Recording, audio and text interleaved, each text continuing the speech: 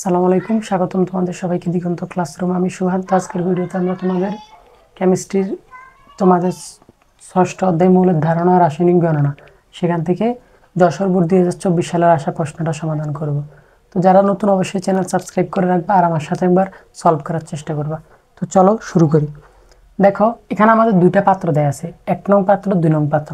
তো 1 নং পাত্রে দেওয়া আছে দেখো 500 মিলিলিটার 0.25 মোলার সোডিয়াম কার্বনেট, আর 2 নং পাত্রে দেওয়া আছে 700 মিলিলিটার 0.325 মোলার হাইড্রোক্লোরিক। ওকে, তো গতে বলছে 1 নং পাত্রের দ্রবে মোট পরমাণুর সংখ্যা নির্ণয় করো। আচ্ছা, মোট পরমাণুতে সোডিয়াম কার্বনেটের তোমার সোডিয়াম কার্বনেটের তোমার পরমাণুর সংখ্যা কয়টি? 3টি, 4টি, 5টি, 6টি। কয়টি? 6টি। সোডিয়াম কার্বনেটের পরমাণুর সংখ্যা 6টি। তো দেখো 1 মোল সোডিয়াম কার্বনেটে তোমার তাহলে পরমাণুর সংখ্যা কয়টি হবে? 1 মোলে আমরা জানি থাকে কত? 6.023 × 10⁻23। তো 1 মোলে আছে কয়টা? 6টা। তাহলে 6 গুণ হবে এর সাথে। ওকে, তার মানে এই যে সোডিয়াম কার্বনেটের 1 মোল পরমাণুতে 1 মোলে মোট পরমাণু তাহলে কয়টা? এই যে এইটা 1 মোলে। তো 1 মোল সমান সমান আমরা আবার কি লিখতে পারি? 1000 মিলিলিটার 1 মোলার। 1 মোল সমান সমান এইটা 1000 মিলিলিটার 1 মোলার। আয়তন, কোনো পাত্রের আয়তন 1000 মিলিলিটার এবং ঘনমাত্রা 1 মোলার হলো এটা 1 মোল। তাহলে 1 মোল সমান সমান এটা লিখতে পারি। তাহলে 1000 মিলিলিটার 1 মোলার সোডিয়াম কার্বনেটে তোমার পরমাণুর সংখ্যা কত হবে? পরমাণুর সংখ্যা হবে এইটা, এটা লিখতে পারি কারণ 1 মোল সমান সমান এইটা। তো 6.023 × 10⁻23 × 6 সেম একই। এখন আমাদের উদ্দীপক আছে কত মোল? দেখো, সুতরাং উদ্দীপক আছে আমাদের কত মিলিলিটার? 500 মিলিলিটার। কত molar? 0.25 molar. 0.25 molar sodium carbonate. তো ওইখানে কতটি পরমাণু থাকবে? এখানে টি দিয়ে দিতে পারো, টি। ওকে, কতটি পরমাণু থাকবে? আরো বেশি হইলে ঐকিক নিয়ম অনুযায়ী আমরা এখন জাস্ট বসাবো তোমার 6.023 × 10⁻23 × 6। 1000 নিচে ভাগে চলে আসবে, আর এখানে 500 মিলিলিটার 0.25 মোলার বেশি, তাহলে উপরে গুণ হবে 500 × 0.25। তাহলে এখানে আমাদের হবে তোমার 6.023 × 10⁻23 × 6 × 500 × 0.25 ভাগ 1000। 4.517 × 10⁻23 × 10⁻23। তো এই পরিমাণেই থাকবে আমাদের মোট পরমাণুর সংখ্যা এখানে। তাহলে যে মোট পরমাণু থাকবে এখানে কতটি থাকবে? মোট পরমাণুর সংখ্যা এই যে উদ্দীপকের 500 মিলিলিটার 0.25 মোলার সোডিয়াম কার্বনেটের পরমাণু কতটি থাকবে? 4.517 × 10⁻23। আশা করি বুঝছো। চলো পরেরটাতে যাই। আচ্ছা, তো চলো এবার আমরা বড় করতে যাই। এখানে বলছে দেখো 1 ও 2 নং পাত্রের দ্রবণ একত্র মিশ্রিত করলে। তো 1 নং পাত্রে কি আছে? Sodium carbonate. 2 নং পাত্রে আছে হাইড্রোক্লোরিক। এই দুটো যদি আমরা একত্রে মিশ্রিত করি, প্রমাণ অবস্থায় কত লিটার গ্যাস পাওয়া যাবে? মূলত আমি তোমাকে আগে বিক্রিয়াটা দেখাই দিই। বিক্রিয়া হচ্ছে sodium carbonate plus hydrochloric. Sodium carbonate আর হাইড্রোক্লোরিক বিক্রিয়া করলে তোমার এখান থেকে sodium chloride plus carbon dioxide plus hydroxide পাওয়া যাবে। তো এখানে বিক্রিয়া করলাম, একত্রে মিশ্রিত করলাম, করার পর গ্যাস কোনটা? গ্যাস হচ্ছে কার্বন ডাইঅক্সাইড। তো এই কার্বন ডাইঅক্সাইডটা তোমার কত লিটার পাওয়া যাবে ওইটা আমাদের বের করতে বলছি। তো আমরা যদি এই কার্বন ডাইঅক্সাইডটা কত লিটার পাওয়া যাবে এটা বের করতে যাই, তো এই কার্বন ডাইঅক্সাইড কত লিটার পাওয়া যাবে এটা কার উপর নির্ভর করবে? সোডিয়াম কার্বনেট না হাইড্রোক্লোরিকের উপর? এটা বিক্রিয়া করবে, এটা নির্ভর করবে লিমিটিং বিক্রিয়ার উপর। কেন? ধরো তুমি একটা শরবত বানাতে চাচ্ছ, এখানে ধরো চিনি দিলা, আর ধরো চিনি দিলা, আর ধরো পানি দিলা। এখন তুমি দেখো তোমার 2 গ্রাম চিনি দিতে হবে, ধরো সাপোজ 200 মিলিলিটারের সাথে, তাহলে শরবতটা পারফেক্ট হবে। এখন ধরো তোমার কাছে আছে 4 গ্রাম চিনি, আছে 400 মিলিলিটার পানি। 400 মিলিলিটার পানি।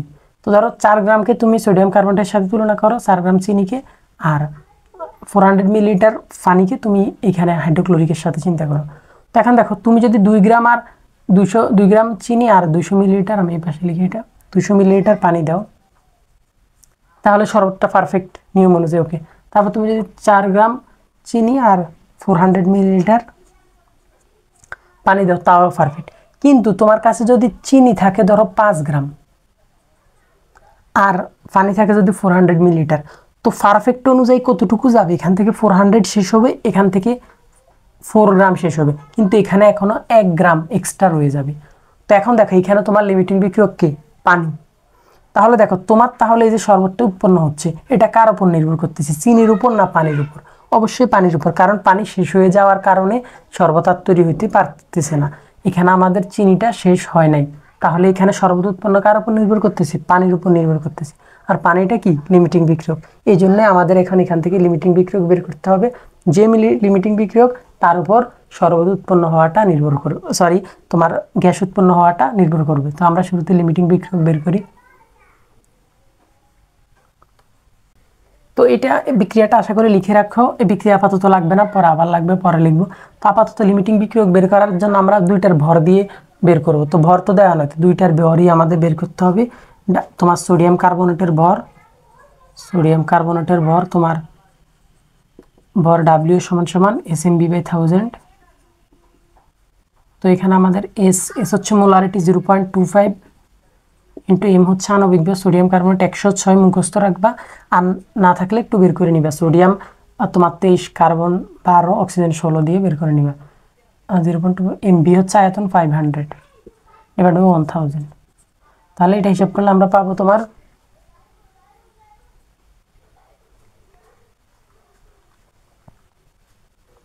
0.25 ইন্টু 106 ইন্টু 500 ভাগ 1000। তাহলে আমাদের হয় দেখো 13.25 গ্রাম। তো এটা পেলাম, সোডিয়াম কার্বনেটের ভর পেলাম। তারপর আমরা হাইড্রোক্লোরিকের ভরটা লিখি। হাইড্রোক্লোরিকের ভর তোমার তাও সেম সূত্র, ডাব্লিউ সমান সমান SmB/1000। সেম এস হচ্ছে ঘনমাত্রা কত তোমার হাইড্রোক্লোরিক 0.325, এম হচ্ছে আণবিক ভর হাইড্রোক্লোরিকের কত 35.5, 36.5, বি আয়তন কত 700 ডিভাইড বাই সেম 1000। তো এইখানে হবে তোমাদের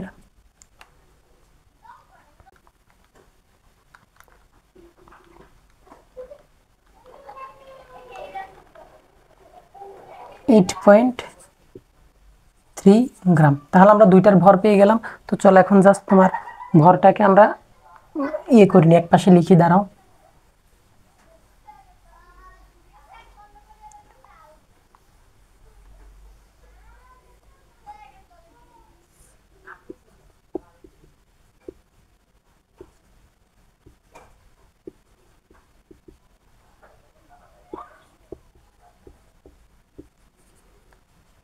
তো দেখো আমি ভরটাকে এক পাশে লিখলাম। তোমরা W2 W1 দিও না, তোমরা তো একসঙ্গেই করবা। আমার এখানে জায়গা হচ্ছে না দেখে আমি আলাদা বোঝানোর জন্য সোডিয়াম কার্বনেটেরটাকে W1 W2 দিয়েছি। তোমরা তো লিখবে যে সোডিয়াম কার্বনেটের ভর W সমান এত, তো তোমার W1 W2 দেওয়ার প্রয়োজন নেই, আমার জায়গা হচ্ছে না, সেজন্য আমি আলাদা বোঝানোর জন্য তোমাদের দিতেছি।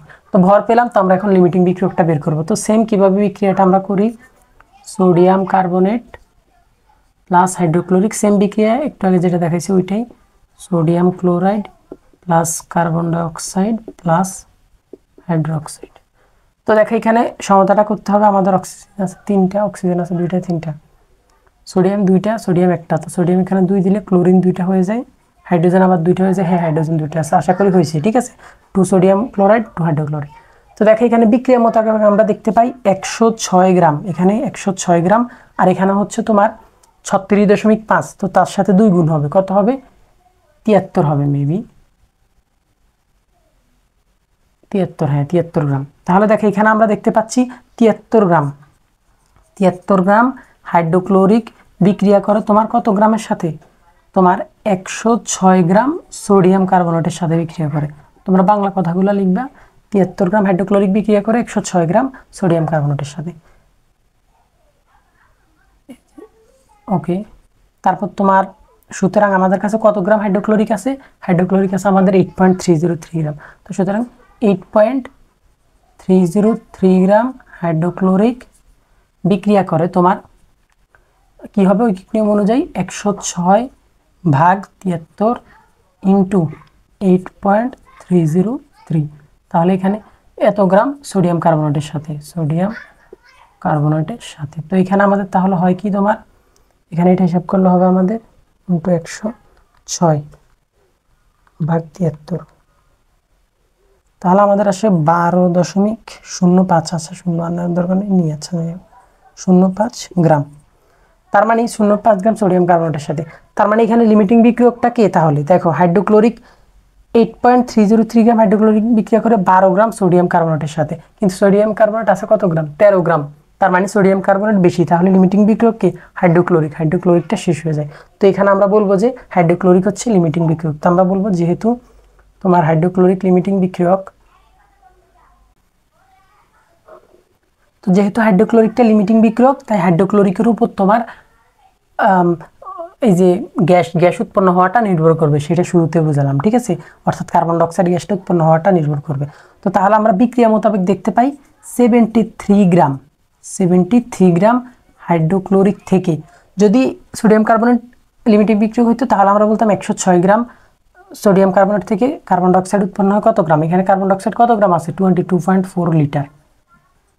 গ্রাম না, আমাদের কত লিটার পাওয়া যাবে ওইটা বলছে, তাহলে 22.4 লিটার। তো আমরা বলবো যেহেতু বিক্রিয়া মোতাবেক 73 গ্রাম হাইড্রোক্লোরিক থেকে তোমার কার্বন ডাইঅক্সাইড গ্যাস পাওয়া যায় কতটুকু? তোমার গ্যাস পাওয়া যায় 22.4 লিটার। তো এখানে আমরা এই কথা বললাম, যদি সোডিয়াম কার্বনেট লিমিটিং বিক্রিয়া হইতো তখন বলতাম যেহেতু 106 গ্রাম সোডিয়াম কার্বনেট থেকে কার্বন ডাইঅক্সাইড গ্যাস পাওয়া যায় 22.4 লিটার। আশা করি বুঝছো কেন হাইড্রোক্লোরিক। ওকে, অনেকবার বোঝানোর চেষ্টা করলাম। তাহলে 73 গ্রাম হাইড্রোক্লোরিক থেকে কার্বন ডাইঅক্সাইড গ্যাস পাওয়া যায় 22.4 লিটার। উদ্দীপকে আছে হাইড্রোক্লোরিক কতটুকু? 8.303। তাহলে সুতরাং 8.303 গ্রাম হাইড্রোক্লোরিক থেকে কার্বন ডাইঅক্সাইড গ্যাস পাওয়া যাবে।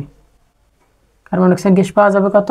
বেশি হলে গুণ, তাহলে 22.4 ইন্টু গুণ হবে এটা 8.303 ডিভাইডেড বাই তোমার এই যে এটা 73, ঐকিক নিয়ম, জাস্ট এখানে এত লিটার। তো এখানে আমরা যদি হিসাব করি তাহলে পাবো